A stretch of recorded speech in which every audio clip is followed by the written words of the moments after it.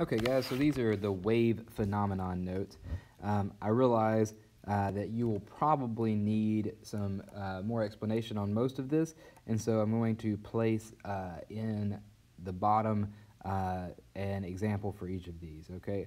Maybe not for reflection and refraction, but definitely for the rest of them, okay? So with reflection being the first one, when a wave strikes a barrier that it cannot pass through and bounces off. So that's the important thing with reflection, when a wave hits a barrier and bounces off. This is perhaps the most important thing about this. First of all, there's something called a normal that makes a right angle with the mirror. Okay, so there is a normal that makes a right angle with the mirror. Also, these angles here are important to know. That's theta I and theta R.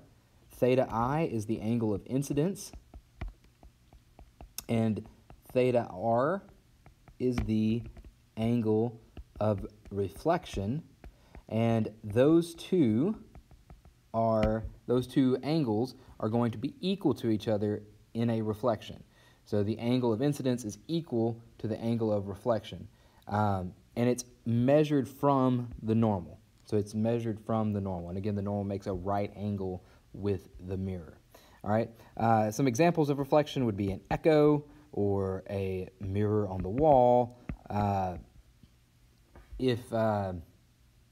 Let's see, I'm trying to think if there's any others that I want to mention right now. I think we're good. All right, so let's take a look at the next one. Next one up is refraction.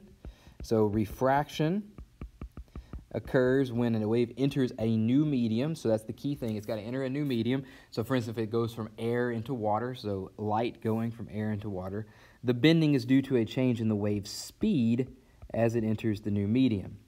So what happens is the frequency is going to stay constant, but the speed is going to change. And so since the speed is changing and the frequency stays constant, the wavelength also has to change. And so what basically is happening is that wavelength changing causes there to be a change in the way the wave moves, causes it to bend. The angle of refraction will bend toward the normal if the wave travels slower, and away from the normal if the wave travels faster. So if you're going, this is why it's hard to grab something that's underwater. So for example, if you're trying to stab a fish and it's right here, whenever the light from the fish goes out of the water, when it hits the normal, or whenever it leaves the water, it's going to bend away from the normal. And so when you're looking at it, it looks like the fish is coming from somewhere over here. I'm greatly exaggerating this, but it looks like the fish is over here. But in reality, the fish is right here. So when you try to grab something underwater, it's a lot more difficult because you got to plan on that angle of refraction. These are some examples. So the farther you travel through the water, the more likely you are to have refraction occurring. So here's an example of a straw with some fairly mild refraction. And then here's an example of a polar bear at a zoo with some fairly major refraction occurring because it's got longer to travel through. So imagine two roads diverging. The longer you travel on them, the farther apart you get. The bear's body is really right here. It's just that it's shifted because of the act of refraction occurring. The bear, it's very, very disconcerting to young children when they see this. You can actually go see this at the Houston Zoo if it opens back up soon.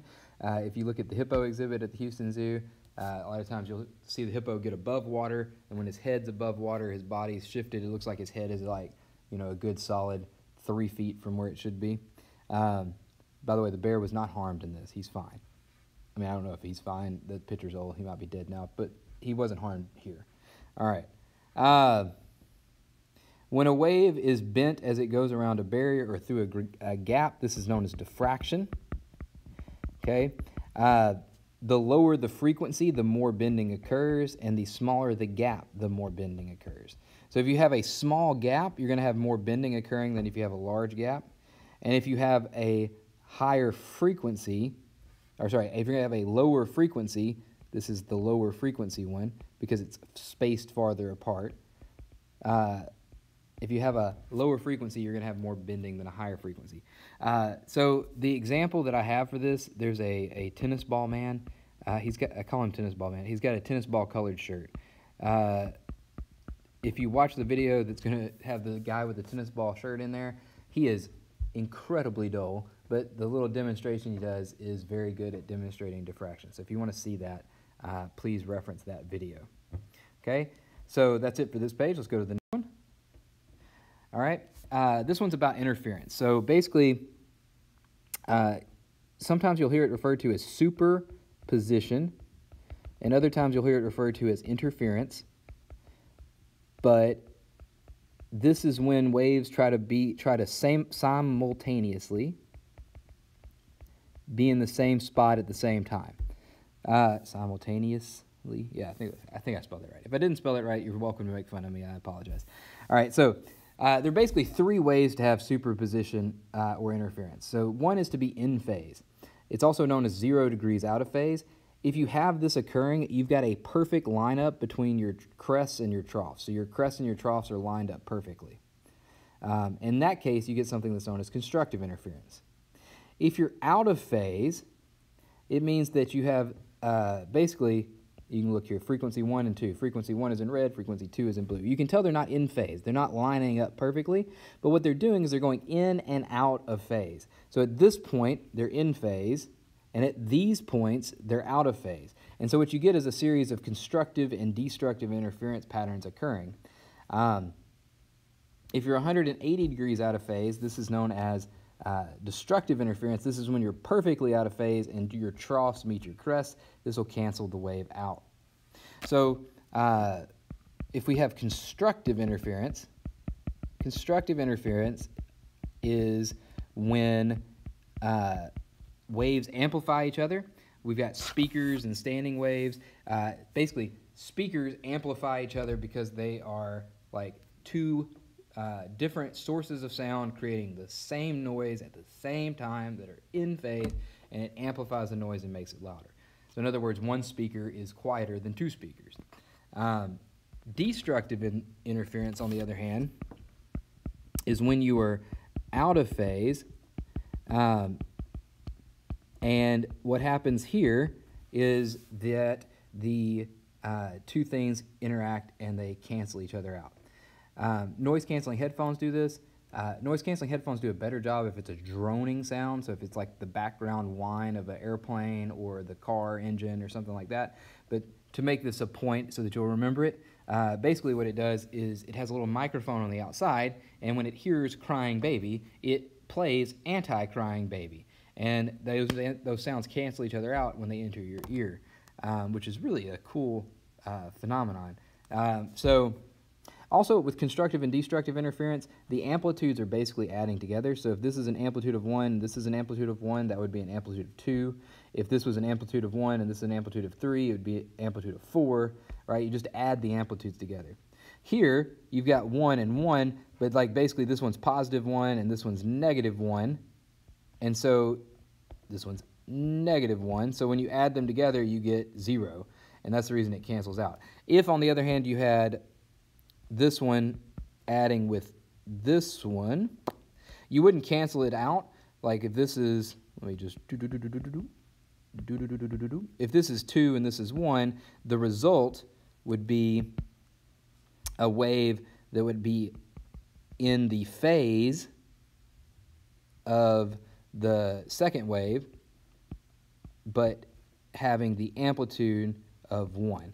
So if this has an amplitude of 1 and this has an amplitude of 2, the resultant wave would have an amplitude of 1 but be in phase with the second one because it was the larger of the two waves. All right, next up, we've got resonance. So resonance is an incredibly cool thing, and this is probably the one that it'll be the most difficult to show you, but it's an object vibrating at its natural frequency.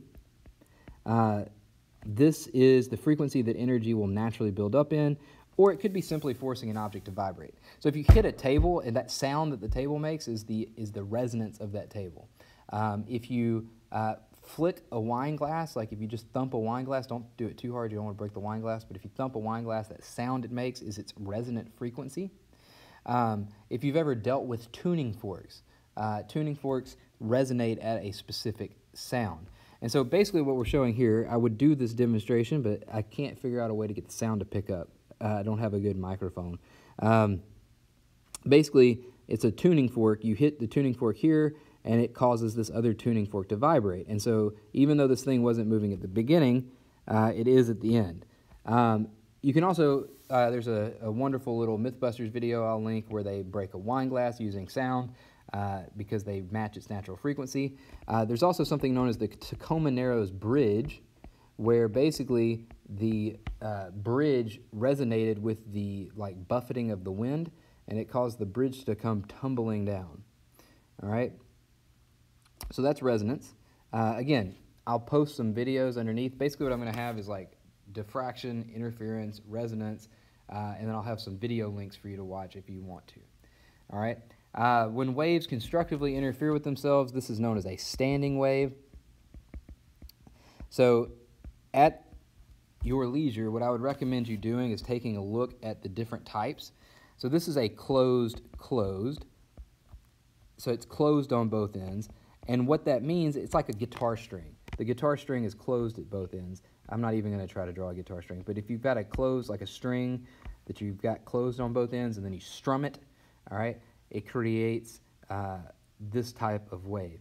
The important thing is the first one is called the fundamental, and then afterwards we're going to worry about second, third, fourth harmonic, all right? The thing that's nice about this is if you create a standing wave in a given medium, as long as you're maintaining a constant for that medium, basically there are certain instances where the sound will be loudest. So the first harmonic is where you get the, I'm just gonna use sound, but the wave is the strongest. So if you're doing a string, it'd be the strongest wave. I'll just use strongest. So this is where the fundamental is where it's the strongest. You've got the biggest amplitude. The second one is next strongest, the third one is next strongest, the fourth one is next strongest, but they only happen at certain points. So there's only certain points where they happen because you have to create these wavelengths, these specific wavelengths. So notice that, first of all, this right here is half of a wavelength.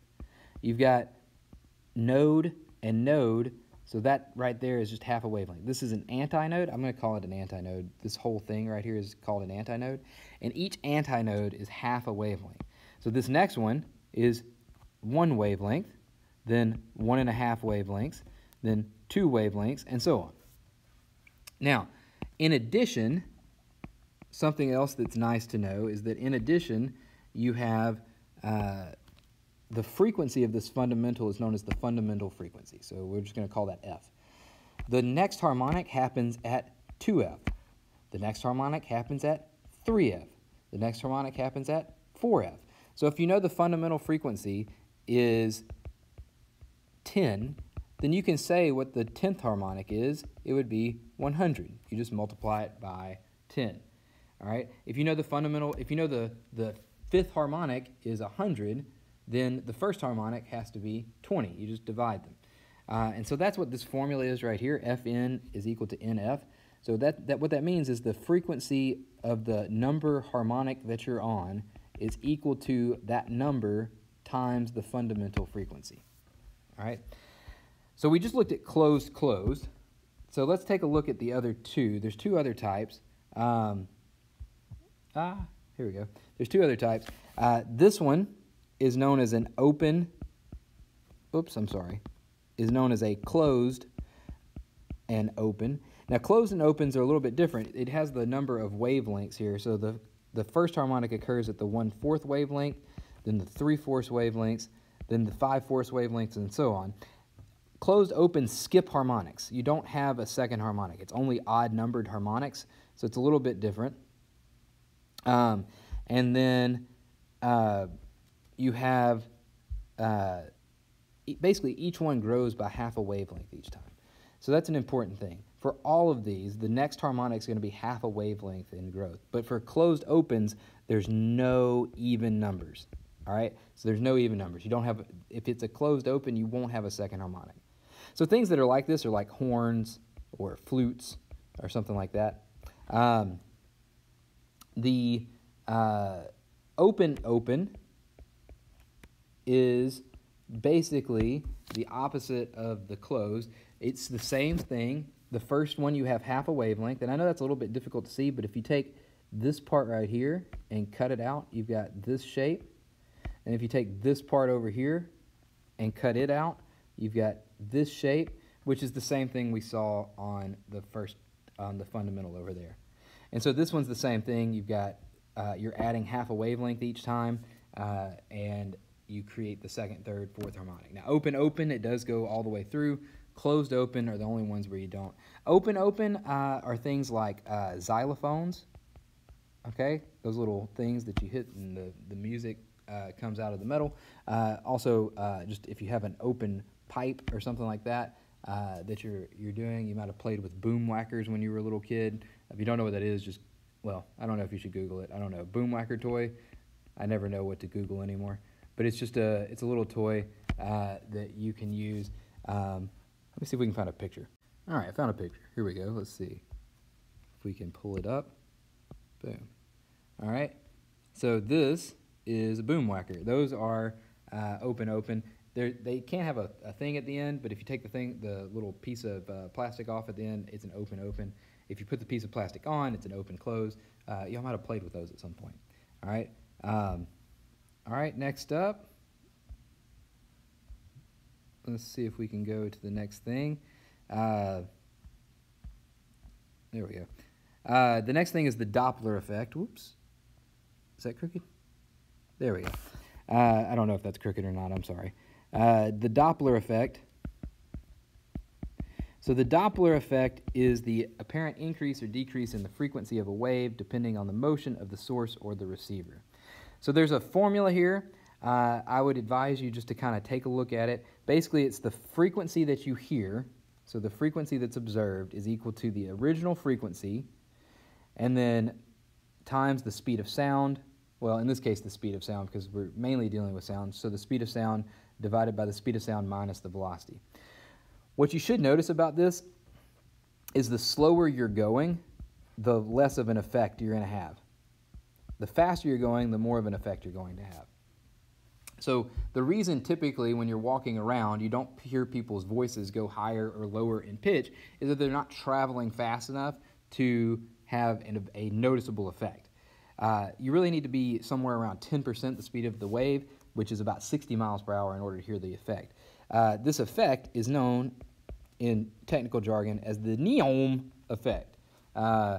It's when, I'm just kidding, it's not technically that. But if you hear like a siren coming towards you, it increases in pitch as it moves towards you and decreases in pitch as it moves away from you. So as you move towards the sound, the wavelengths appear to shorten, and therefore the frequency increases.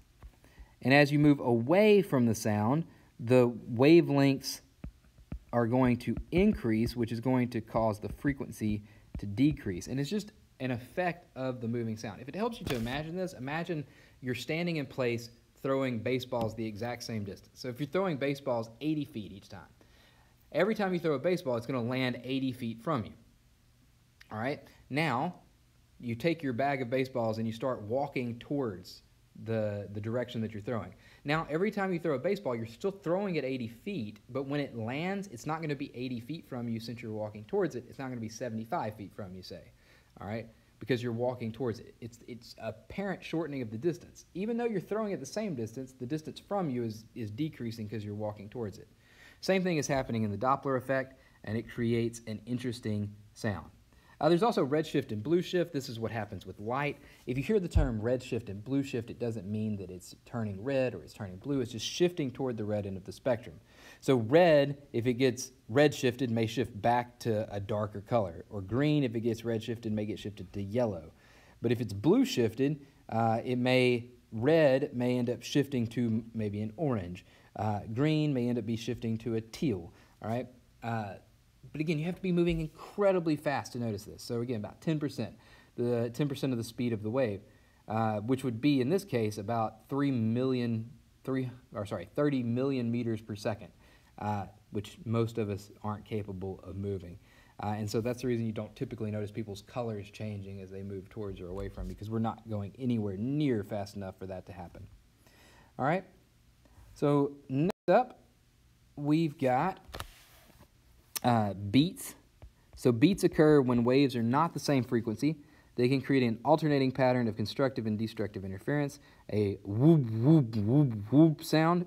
If you're in music, this probably makes a little bit more sense. If you're not, I'm sorry. I will find a little example for you. The blank in frequency is the number of beats per second, so the difference in frequency will be the number of beats per second. So for example, if you have 100 hertz speaker playing and then another one that's 105 hertz, then the beats will occur at a rate of 5 hertz. All right? So you'll have 5 beats per second. So it'll be like whoop, whoop, whoop, whoop, whoop. If you have 100 hertz and 101 hertz, it's going to be a frequency of 1 hertz. So it'll be like whoop, whoop, whoop, whoop. The farther apart they are, the quicker the beat happens. And once you get past a certain point, once you get past 50, you can't hear them anymore. It just kind of merges into the same sound because the beats are happening so fast. When a wave is partially or wholly reduced to traveling in one direction, this is known as polarization. Okay, so polarization is when a wave is partially or wholly reduced to traveling in one direction. Only happens in transverse waves. So unpolarized light basically is moving in all directions, and polarized light is moving in a single direction. You see a couple little diagrams there. This I had on the board. I was showing my students before we left, but basically you could polarize the light. The light coming from the projector was polarized, and so if you had the polarized lens one way, it allowed green light through, and if you polarize the other way, it allowed red light and blue light through. Movie theaters polarize their images, so whenever you are watching a movie and you've got like those two images that are overlaid, the way that you see a three-dimensional image is you got those two images overlaid. Well, one allows you to see, one of your lenses allows you to see image number 1, and one allows you to see image number 2, and you put that together to form a image in your mind that is three-dimensional. All right. Last few here, you've got modulation. Modulation is the altering of waves to affect communication. We all modulate our sound in order to communicate. If we were not capable of modulating our sound, all we would be able to do is just go, which can't really do anything. If you can modulate it at all, you can have communication. So for example, the communication that's through Morse code is just a series of longs and shorts. So like SOS, which is a distress signal, would be da da da da da da da da da. So that's communication. The more you can modulate your sound, the better you can communicate. So like for humans, we have a great deal of modulation we can do. We can change our pitch, we can change our amplitude, and it can create different meanings through all those different things. All right. Absorption. I believe I spelled this right. If I didn't, please forgive me. When a wave is partially or wholly absorbed as a wave goes through a barrier, it's weird because there's a P here, but there's a B here. I think that's right, though. Basically, absorption is when a wave is absorbed by going through a wall. This is why typically you can't hear what the other classrooms are saying because of absorption unless somebody's playing a really loud video. All right? And finally, we have energy. The energy in a wave is is related to the square of the amplitude. The energy of the wave decreases with distance. This should make sense when you're speaking. The farther you are away, the less somebody can hear you. The energy of the wave is also indirectly related to the square of the distance. So the farther you are away, the smaller the energy you have. All right, so hopefully this helps you guys. I am going to post this and then post some of the other examples. It won't be completely comprehensive, but I'll try to post them for most of the different types or phenomenon.